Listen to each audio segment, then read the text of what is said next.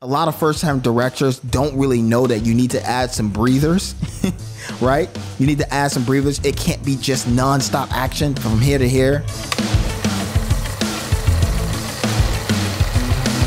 Chad Stahelski and David Leitch, you guys did a wonderful job overall directing this film.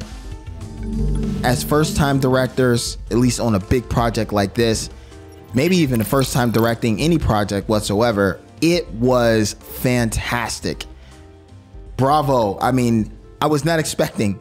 I mean, here's the thing. You can have all of the things that I've talked about that I enjoyed about the screenplay, the performances, all of those things.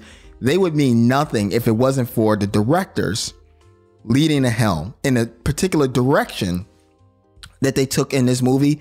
I thought was a really well done job. Grade A job. And what I mean by that is the choices they made were really, really good. The choices they made for the performances, it blended well with the actions. You see, a lot of first-time directors don't really know that you need to add some breathers, right? You need to add some breathers. It can't be just non-stop action from here to here. And so I really enjoyed that they understood you need some breathers. So, you know, they included some moments where John is looking at his phone and looking at old films of his wife and just kind of reminiscing on her. They needed some obviously the first part of the movie where he's bonding with the cute dog. That was a breather. You know, after he buried his wife, it may not have been a lot of action, but it was a lot of heavy.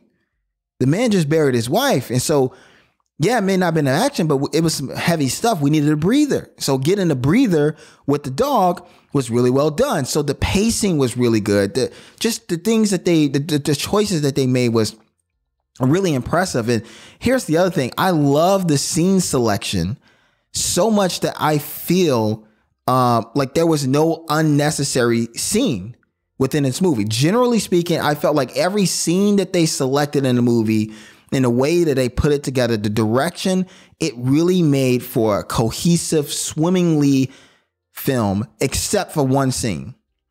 There was one scene that I felt was completely unnecessary. Here's the down. It is the scene in the beginning of the movie. Not the funeral scene. Not that.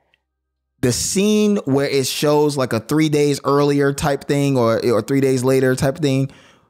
That was completely unnecessary. Completely unnecessary. You could have started that scene right at the beginning of the funeral and just started the movie right at the beginning of the funeral and just not included that scene in the beginning at all. We didn't need to know no 3 days earlier, 3 days later type stuff.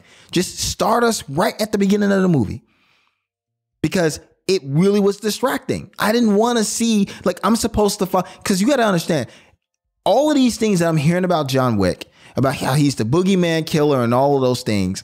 In the back of my mind, while I was in the theater watching this movie for the first time, in the back of my mind, I'm constantly thinking about the very first scene where it shows John Wick all beaten and battered and bruised in a fist fight with Vigo. So in the back of my mind, I'm like, man, yeah, this guy's a stone cold killer. But every once in a while, I'm like, yeah, but since you showed me that scene earlier, I know that he's not.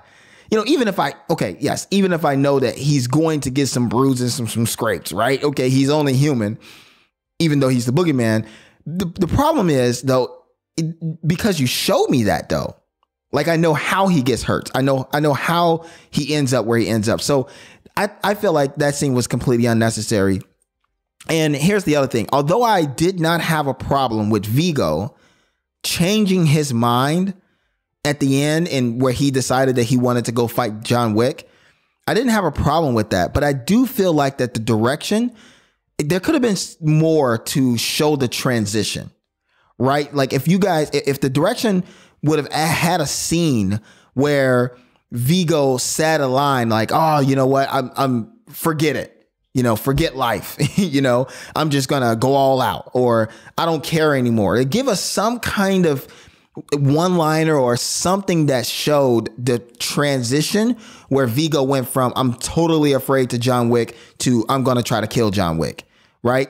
And I thought they did. I see the attempt that they did where Vigo, if you remember, he was in the car and he's just laughing and he's like kind of hysterical, maybe even high or something like that. But that wasn't enough. Like I feel like he could have done a little bit more in order to show that progression where he goes from being afraid of John Wick to wanting to kill him. So that's the down. All around, I thought that you guys, new directors, the direction was really, really impressive.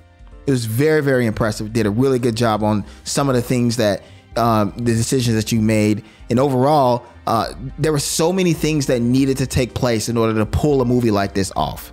Because you're not just giving us a new action movie installment. That's the lazy way. Many attempts have done that. But these guys decided that they wanted to take on something unique and creative and bring something new to the table.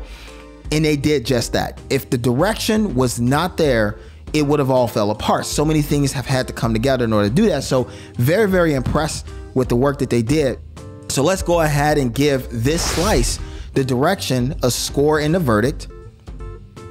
In this slice, it gets 86%, scoring 14.6 points out of 17 points, making the direction a great slice.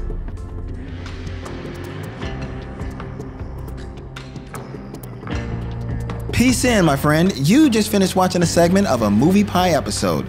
If you liked it, give me an up and click right here where you might enjoy another segment, or if it takes your fancy, click right here to enjoy a full episode while I enjoy a cup of coffee. Or is that tea? It's better anyway.